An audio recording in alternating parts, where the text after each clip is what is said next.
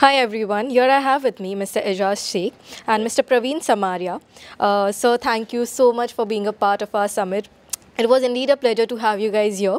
So first I would like to understand that how was your overall experience in our prestigious summit, that is the India Insurance Summit and Awards 2024? I think it's exciting to see so many people coming together, especially on the panels that we see.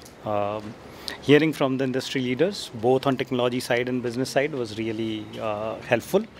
And at the end of it, when the awards are getting distributed, we can see how teams have worked upon across the industry, and then eventually getting recognized, of course, a cherry on the top.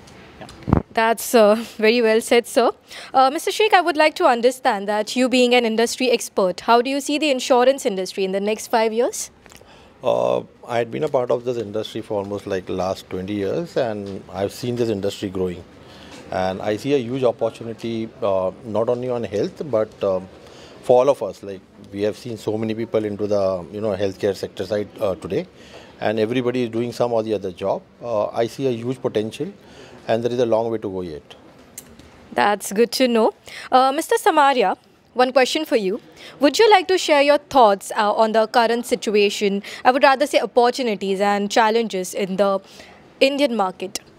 So I think Indian market has been growing at a very fast pace. Post-COVID, everything in terms of be it the cost of care, be it the cost of insurance, be it the number of people who are now going for insurance has drastically increased. At the same time, on the other hand, you have a pressure on how much time you have to basically process a claim per se, how much time people can actually wait for getting hospitalized, and how much time people would not like to wait for getting their payments in the reimbursement claims. So I think all these on one side are challenges, but at the same time are opportunities, because what we can solve as a technology player or as a TPA is providing the services that customers are looking for.